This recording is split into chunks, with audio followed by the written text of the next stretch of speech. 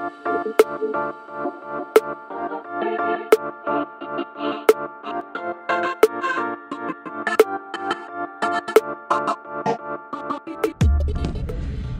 to the frozen ice-cold tundra that is the CrossFit Games media press room. It is at least negative 40 degrees in here right now. There is no Wi-Fi, but we're surviving. The few of us that have decided to stick around.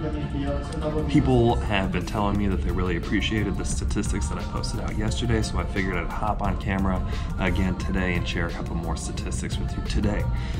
Today we are going to look at recurring movements in the CrossFit Games. So again, going back to 2012, so the last 7 years of CrossFit Games, we are going to look at movements that have come back, how many times they came back, and the people that really excel at those movements. So the first one is one that I think Dave Castro just dies a little bit inside with laughter every time he programs it, and that is running. So running has popped up in some form or capacity 21 times in the last 7 years of the CrossFit Games, for individuals at least.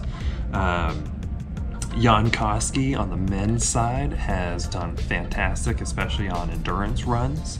On the women's side, we have a lot of parity when it comes to the women. We have those that are excelling more in those long endurance runs, and we have those that are excelling more on the kind of shorter sprint runs. Now on the sprint side, Kristen Holte and Turi Helgadottir really excel when it comes to short-term sprints. On the longer end side, those endurance runs, Kristen Holte is still really great at those, but Sam Briggs and Tia-Clair Toomey have just torn it up. The second most common event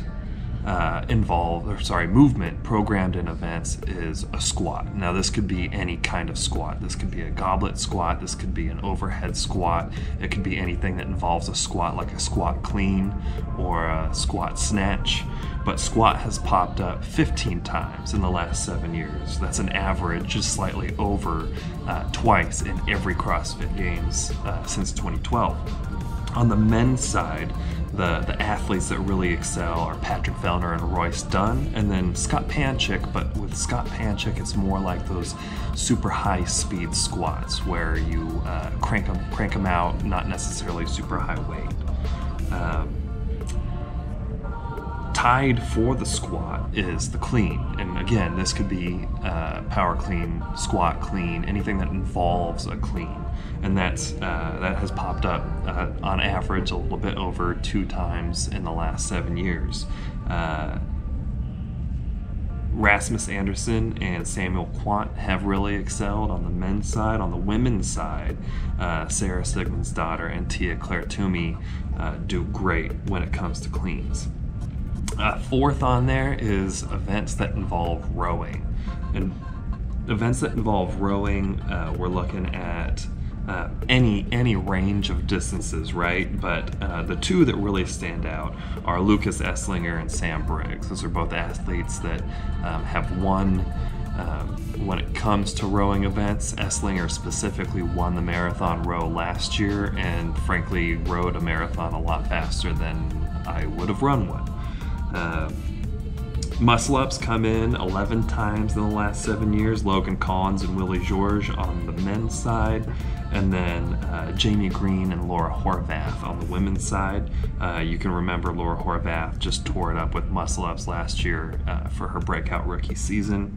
And then odd objects. We've had 11 odd object workouts. On the men's side, Brent Fikowski is just incredible when it comes to odd objects. And then Kristen Holte popped up numerous times for odd object workouts. You'll hear the name Kristen Holte a lot in that first list. It's very possible that Holte will have an incredible year again this year. I mean, looking at other things that kind of pop up, swim has popped up every year for the last 7 years. On the men's side, Brent Fikowski, Dean Linder-Leeton, who won the Madison Triplets last year, James Newberry and Jan Koski. On the women's side, Sam Briggs and Tia-Clair Toomey are all super comfortable in the water. Things like handstand walks.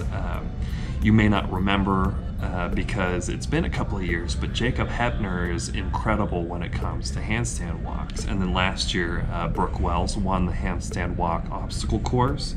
But other female athletes that are great from those inverted positions are Courtney Haley and Katrin Davids-Stoddard. What else, man? I mean, when you go down the list, there are some staples. I mean, just when you go into a box, movements that you would think are super important and involved in every CrossFit gym that are not programmed a lot. Specifically, push-ups, wall balls, and toes to bar have each only popped up once in the last 7 years. One of my favorite events that pop up every year is anything involving a yoke or a sled. And when it comes to yokes and sleds, with sleds, where are you sleds? I know sleds are on here. So sleds popped up 9 times in the last 7 years. Brent Fikowski, Jacob Heppner, Lucas Hogberg, and Patrick Vellner have all done great in those. And then on the women's side, Alessandra Pacelli, Katrin Davids-Stoddard, and Laura Horvath have torn it up. And then yokes, Brent Fikowski, again, great with odd objects. And then on the women's side, Annie Torres-Daughter, Katrin Davids-Stoddard, and Laura Horvath. So there you go, another deep dive into statistics. I'm gonna hit the books again and hopefully share more with you soon. All right, tomorrow, man, 2019 CrossFit Games.